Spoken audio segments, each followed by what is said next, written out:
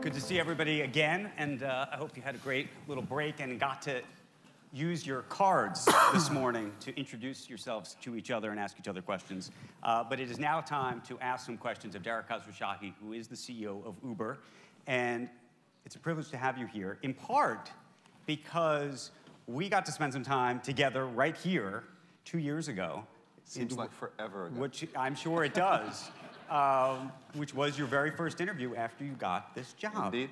And so there's so much that has happened since then. 6 months ago, of course, you had the big IPO. Today is this lockup expiration on the company, and a lot has changed. So I want to get into all the details, and I think there's a big shift that's clearly taken place in Silicon Valley in terms of the markets, growth versus profits, and I want to get into that. But I'm just curious, if you were to go back 2 years ago and think about what you thought was going to happen when you first took this job and we were talking about it here, and what has actually happened, what you think?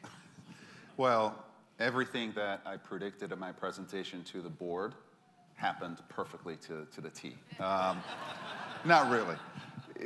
You know, I came into the job knowing and expecting that it was going to be an enormous challenge, knowing that I would be hit multiple times kind of in the head from something unexpected, because this is an important company that reaches into so many different parts of society, markets, and was really a leader in terms of these large private companies that were becoming public. So I expected entertainment. I expected challenges. I expected them to come from all corners, and I got exactly what I expected.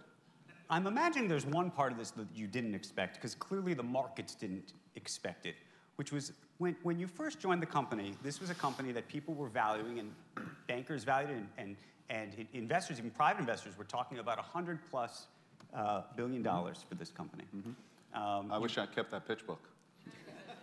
And clearly, the market has shifted in a profound way. Yes. You announced earnings this week. Arguably, they were better than the market had anticipated. The stock goes down. Peloton, same thing happened this week. Market goes down, or stock goes down, rather. So the question is, what do you think has happened to the unicorns of Silicon Valley? And what do you think that shift is really about? So I think what's happening is that there has been a fundamental revaluation of revenue growth and the value of profits and in an increasingly uncertain world, right? So the world around us, everything going on in politics, the global landscape has fundamentally changed over the past 2 years. And I think that the appetite for the unknown and high risk in the public markets, it's just gone down. And that has consequences. You've got some of the safety stocks doing much better, utilities, et cetera. But do you think that's just to understand, do you look at this and say this is a private versus public situation, meaning that somehow private investors are fundamentally different than public investors? Do you think this is a shift in just the way investors are thinking? Because it's fundamentally going to change the model, the growth trajectory of your company, because everybody is having to now react to this new reality. Private investors fundamentally have a greater risk appetite. They pay a higher bonus for growth, so to speak. And public investors, historically, the premium for growth isn't quite there, and they look for growth as well as profits, et cetera. That shift. Now, private investors, what I found, always do follow public investors with some kind of a delay. And I do think that you're seeing the same kind of reckoning that is hitting the public markets is happening in the private markets. And from my standpoint, I think a couple of things. Thank God we went public when we did. Right? Really? Absolutely. Because you think you'd be WeWork? You think you'd be WeWork otherwise? We're very, very, very, very different from WeWork. Okay? So I mean, this is you have a rideshare business that this quarter delivered 22% EBITDA margins, up from even a couple of quarters ago 8% margins. Fundamentally, the rideshare business is of scale, is global, is an attractive business, and it's only going to get better within a competitive environment, right? But the expectations for and trade-offs between growth and profitability, those formulas have changed. We've got over $12 billion in cash. We've got $12 billion in investments as well in the bank. We've got a great balance sheet. We've got all the cash that we need to get to profitability. So I actually think, one, thank God we went public, and two, in this environment, we are advantaged against our competition, and at the same time, in this environment, the hurdle for success and the demands of the market are higher. And one of them is great, one of them is tough, but I think it's going to force us to perform. So when you went public, we sat together actually outside the New York Stock Exchange that morning, and I asked you when you thought you'd ever get to profitability. And back then, you seemed to be in no rush. There was at least a couple of years out. Nobody was saying when profits were coming. Now you've put a marker in the ground about those profits. 2021. How much do you think, though, you've had to dial back the idea of growth as a result of that? The good news for us is that if I look at where we were about a year back, the rideshare business had not rationalized on a global basis the way that it has now. And the profitability that we have seen, the margins coming out on rideshare, have increased, frankly, at a substantially higher rate than we expected internally. And we now have a team that is executing at a level like every single P&L we're going after. The teams are building technology that is automating a bunch of tasks that were done manually, so we'll do it cheaper, better, et cetera. And so the rideshare business is actually looking better today than it was 6 months ago, and substantially better. And that has allowed us essentially to move up the path to profits. That said, you know, before all the WeWork stuff, we made some painful choices internally, right? We laid off 1,000 people. Yeah, over 1,000 people.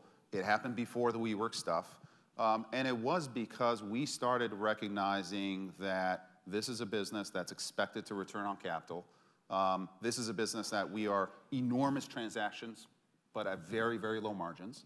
And if you're running a big scale, global, low margin business, you have to start acting like it. Okay, so, but do you remember when we would talk in years past, we often talked, or you talked about Uber being like Amazon. And I always thought that one of the reasons you liked that comparison beyond the ultimate success of Amazon was that for a very long time, Amazon was allowed and given license by the market, if you will, not to make profits.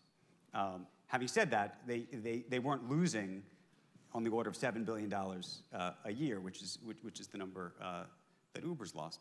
And so the question, though, that I have about that is, do you think it's fundamentally changed the ambition of the company in terms of what it ultimately becomes? No. The reason why we admired Amazon was, one, they built a great company, and they've gone from books to all of retail, essentially. And we want to go from car hailing to all of transportation. We got into Corner Shop now as well, to go from food to essentially local commerce as well.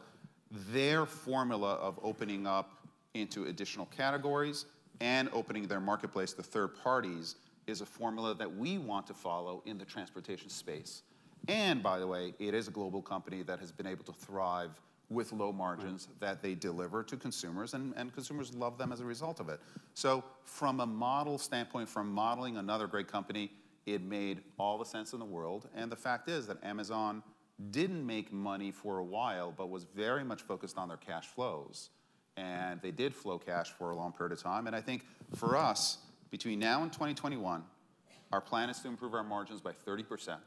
We're going to do so, and we're going to be able to lean forward and invest where appropriate. There'll be some investments that we make that don't work, and we'll kill them.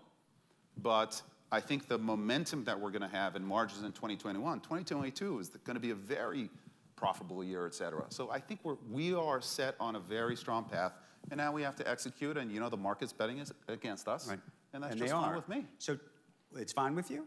Yeah. How much, though, do you, even in the past couple of weeks ahead of this lockup, and when I say lockup, there's an expiration today so that early shareholders can get out or sell their stock. How much have you felt like you've had to either go on a charm offensive of sorts either internally with employees or venture capitalists or others to try to suggest to them that they stay in?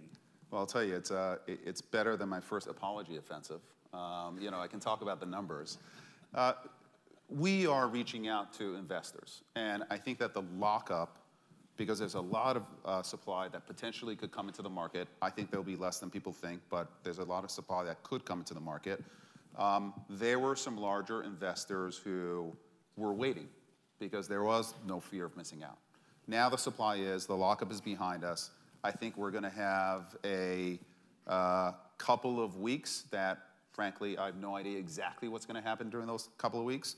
But then I do think that we are going to find great fundamental long-term investors who believe in the story and believe in our numbers. And I think we're showing how the rideshare business can be profitable. And I think that the Eats team is right behind the rideshare business. The Eats business is much younger than rideshare.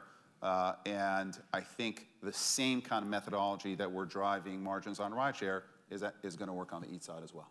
Take us inside the room when you've been thinking about how you've had to adjust the idea of growth versus profits. And I'm specifically thinking about some of the investments you're making in self-driving cars and some of the other sort of more shoot-the-moon oriented, you may not think of them as shoot-the-moon oriented projects, but to some of the investors who look at the losses that are related to them and look at them as far-out investments, how you've thought about whether to stick in something or to get out of something. And do you expect that we're going to see you get out of a lot more? We've certainly gone out of a number of countries in which we've operated, right? So we got out of China, we got out of Southeast Asia, we got out of Russia. Recently with Eats, we got out of South Korea. So we will get out if something's not working. And for example, with Eats, we were very clear. We're either going to get number 1 or number 2 in every country that we operate in the next 18 months, or we're going to get out because the TAM of that business, the size of that business is big enough for us already on a global basis. As to some of these newer businesses, they absolutely have to perform. Everyone has a performance bar. If they don't perform, then, you know, we'll shut them down and we'll move on to the next great idea. Do you have any investors that are saying, actually, no, Dara, I want you to grow, I want you to focus the other way? I mean, is Masa-san calling you and saying, look, actually, I want you to be thinking about the future? And I want to ask you, by the way, what you think of what's happening at SoftBank right now. But is there any investor that's actually coming to you right now and saying, no, don't, you know, put your foot back on the gas? No. No. No. I think that our investors at this point believe that the discipline that we need to get to profitability in 2021, it's the right thing to do for the company. But at the same time, they don't want us to make the fundamental trade-offs. You know, you don't want to hit 2021 and not grow anymore. And I think the plan that we have in place is a plan that absolutely hits our profit targets, but leaves the high growth nature of this business intact. And now we have to execute behind it. I mentioned Masa. Masa runs SoftBank, obviously has a big stake in your company, has a big stake now in WeWork. There's a big question about whether this vision fund, the first vision fund, is going to work. Looks like there's some news reports today that suggest that that he's actually going to make the second vision fund, and it's going to happen. Do you think, when you look back at what SoftBank did to valuations in Silicon Valley, do you think that was healthy? I think he definitely pushed up valuations, and I think the question is, will it stand the test of time? Right? I think that to score someone's career based on a very unusual moment in the market, you and I just asked about how the markets have completely changed, right, in the past month. I don't think it's proper or fair. So I think that... You don't think what's proper or fair? To judge Masa, to say, is Masa good or bad based on today, right? Like, Masa's track record is going to be determined over a long period of time, and he has been one of the great investors over a long period of time. I think this is a difficult moment of adjustment for them, and I think that they are adjusting and making some pretty strong pivots, and we'll see.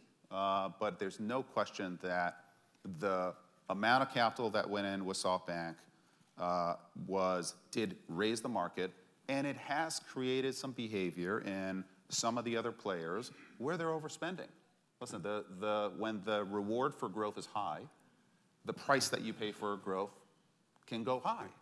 And we do have a market that needs to rationalize, for example, especially in the food delivery space. And as it rationalizes, we're the largest player in the world outside of China. It's going to put us in a very, very strong position. What do you make of your critics? There are critics who say, look, Travis Kalanick, who was in your role prior to this, may have had his problems, but he was a swashbuckling, ambitious, big vision kind of guy. Mm-hmm. And we have heard from people like Bradley Tusk, who was an early investor, and others who say, you know what, I like Dara because he sort of helped maybe right the ship, but maybe this company needs somebody who's got big vision all over again. You know, I think Travis did an incredible job in building this company. I couldn't do what Travis did. But I do think that I'm the right guy for the company now, right? In just 2 years since I took over the company, think about where we are now versus some of the messes that we had in terms of governance, et cetera. We did take the company public at the right time. Our bookings are up 70, 75% since the time that I took over. And now, when the markets are demanding this path to profitability and growth, I think we're going to deliver it. And we're determined to deliver it, and we have a team who can get it done. What does he think? Travis has been very supportive. He's on the board, and he's engaged. You'd have to ask him that question, but in general, but does he want your foot more on the gas? Does he want it more on the brake? You know, Travis is there to help. He's got his opinions about the different businesses, but I think generally we're aligned with the direction of the company. So you don't want to get into the debate. I imagine there's got to be some debate. I do want to ask about some of the challenges, and these are now policy. A lot of the conversations we've been having today have been about the intersection of business and policy, and one of those is about how drivers are treated as employees or not employees, what benefits they should be getting, what benefits they shouldn't be getting. Obviously, a law was put in place in California that would treat these employees effectively as, or treat these drivers, you would call them drivers, as employees. And you say, from what I understand, that you believe that this law somehow doesn't apply to you. Which I have to admit I do not understand, because it seems like the law was created for you. The law is actually based on a Dynamics decision that was decided by the court about 1.5 years ago, right? So we've been operating under the law in one way or the other for 1.5 years. We do think that based on how we run our marketplace, you know, we are a technology services company, especially now that you see us being in other businesses like Eats and Freight, et cetera. We're not in the business of driving. Our drivers are, and our drivers are independent, and they can get on the service anytime they want, and they can get off the service anytime they want. The law is quite technical as to how it deals with these issues. And just because the hurdle got harder doesn't mean we don't think we're going to pass the test. That said, we do understand that there is another model, and for example, in France, we have our drivers who are independent contractors, but they do get health care benefits and other protections which are entirely appropriate. And so we are running this ballot initiative in California that gets drivers minimum earnings. It gets them reimbursement for driving, health care, protections, discrimination, et cetera, protections, and it allows them to have flexibility. 92% of our drivers drive less than 40 hours a week. Okay, it's a respectable job, it serves their needs, it serves their lifestyles, and I think that this law is misguided, and we're going to fight it. If the law of the land became the law that's in France, across the board, what would it do to the business? The business would continue to grow. The drivers would have the flexibility that they wanted. But I'm assuming the margin in France has to be meaningfully lower than the margin elsewhere, no? Not necessarily. I mean, our business in France is actually doing really well. There is a balance, and we do think now that we've got 4.5 million drivers on a global basis, we do think that these protections are appropriate, and we're willing to engage in these discussions, and we're looking to engage in these discussions. Although I will tell you, anytime we talk to our drivers, number one thing that they value, flexibility. Right. And when we tell them, what do you want, health care or more money? They want more money. So doesn't mean that now if society wants these protections, we will absolutely be a part of that dialogue, and we already are providing these protections in Europe. Okay, I want to open up in just a minute. I know there's so many great people we want to get to. Kara Swisher's here, and I want to find her in just a minute. But I did want to ask you a little bit about Uber Money. Yes. And also your role in Libra, because I see David Marcus from Facebook and Libra, who's going to be speaking a little bit later. You've stuck in the Libra project. Yes. A number of other companies have gotten letters from senators and others who've said, you stay in this project, we're going to scrutinize you. Why have you decided to stay? Because we think that the core of what Libra is about, which is to get financial services to everybody in the world, including people who don't live in developed countries that have great credit card penetration, et cetera. There is a massive population that is underbanked. If they are banked, they are incredibly ill-served by their banks, all kinds of fees. They pay much more friction than any of us do. There's a better system out there. And I think that the powers that be don't want things to change, but it is absolutely not. Do you think the powers that be don't want things to change, or they don't like Facebook? Both. Both. And listen, our drivers, these 4.5 million drivers, most of our drivers in many of these developing countries, they don't have a bank account. And so we have to, as they sign them up, we have to sign them up for a bank account. And so we think our money project is all about getting our drivers onto kind of digitize them, et cetera, get them financial services that they need at low cost or no cost, because the situation right now, and they don't have the voice that we do, the situation is not good. Okay. Let's turn the lights on and try to find some questions. I knew I said I wanted to go to Kara. Where's Kara? Kara's over there. She of the because glasses. It's so bright in here, she's got sunglasses, which we could use up here. Andrew, you got to stay on brand. Nice socks, speaking of which, Dara. They're lovely. He's doing better than Thank you. Yeah. I know, they're fantastic. I can't stop staring at them. And yet... That's the goal. So, look, I think you're a great guy. I do think you're a major shift from Travis, but it's an extremely low bar. And it's the same thing with WeWork. The gloves come off. Thank you for your question. No. Same thing with WeWork. Is that it? No. But I got to say, I got to push back on this economic model that you're talking about. One of the reasons that WeWork was so easy to pull down in that regard is because most people can do math. Most people can do that. Some of the times when you look at just the recent quarter, it looks relatively economically unsustainable to continue at this, even though if cash flow's up, even if numbers are up. I'm going to give you a positive question here, because I think your business is economically unsustainable the way it is right now. What is your AWS? What is the business that's going to take you? Because you don't have the time, you don't have the patience, and you are pulled into this idea of what's happened with WeWork, which I think was the firewall that just fell. What is the business that will bring you away from this, a similar fate? Our rideshare business is our AWS. The core one. The core one. We had 22% margins this quarter. When we look at our top 5 markets, the EBITDA margins went from 17% to 62%. All right? In our rideshare business in the past 2 quarters, 80% of my revenue growth ran through into EBITDA. So when I look at the next 2 years, my growth is going to be probably, I'll do $8 billion in revenue growth. Hold on, $8 billion in revenue growth. And I need $3 billion to drop to the bottom line.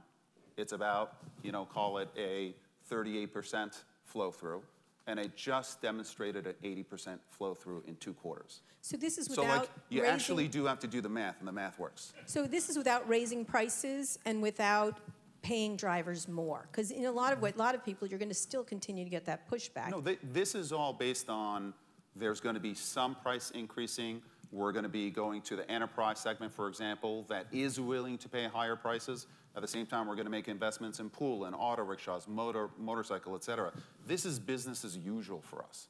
We need to execute well, but if you can take 80% of your revenue growth into the bottom line with rideshare, then in the next 3 years, if I need to take 38%, I can do that. I can 100% deliver on that. But not with higher prices, because one of the issues No, is there'll be some higher prices. So for example, with an enterprise, we'll the go enterprise higher prices. product. Okay. Sometimes regulation forces us to increase prices, but higher prices will be a small part of that growth, and much more of it is going to be based on driver, volume. and this is the last part, one of the famous things Travis said to me on stage, in a moment of truth, actually, honesty, of which he was incapable of most of the time, was that I said, what's going to make this model work? And he said, you know, Kara, the problem I have is the guy in the front seat. If we get rid of the drivers, that would work great. That would be a great thing, which was shocking. Everyone in the room had a sharp intake of breath. I had an internal cheer that went on, thank God, that's what he's truth. Is that a solution for you? Autonomous driving, which you guys were into and sort of have pulled back on? No, I mean, we're in autonomous driving. Autonomous driving is going to be an important development longer term. So what I'm talking about is the next 3 years, we're going to be all drivers all the time, right? But when you look closer to 7 to 10 years, I do think that autonomous will be an important element in our transportation, and it will only become that element when it's safer, and it will be cheaper as well. Now, it won't be cheaper 7 years from now, but it will be cheaper kind of 10 to 15 years from now. But first of all, it will be safer, and it'll be a part of what we do. There's not going to be this, like, all drivers to full automation. There's going to be a long period to get there, but it is absolutely important investment that we're making, and we're doing it in partnership with Toyota. That's the best car company in the world. So no other business, ride sharing is your business? Ride sharing and delivery and food delivery, there's some other businesses that we're developing, but we don't need something You don't need Uber money. You don't need Uber money. No, Look, if you think about the what ride sharing business is a great business. But what Grab is doing, for example, this is in Southeast Asia, over time, they think that ride sharing is going to be one component of a much larger ecosystem of all sorts of other services that they're going to offer. Well, listen, which they believe are ultimately going to be actually much more profitable businesses. And that's certainly the potential. I think the ride sharing and the Eats business together are going to be the core of our business. And for perspective, a lot of people, by the way, 18 months ago, people thought ride sharing was no good and Eats was great. Now it's the exact opposite, right? Our Eats business has been around in its average market for 18 months. This is an incredibly young business. And there's a lot of capital that's fallen into this business, but I have zero doubt that the Eats business will turn just like rideshare. It's becoming a much better business than anyone expected. People thought you needed AWS to make it work. Not true. It is the AWS. And Eats is going to be a second one. Great. Thank you so much. You're welcome. Thank you, Kara. We are out of time. I want to thank Dara Khosrowshahi for being here. Thank you so very, very much. Thank you.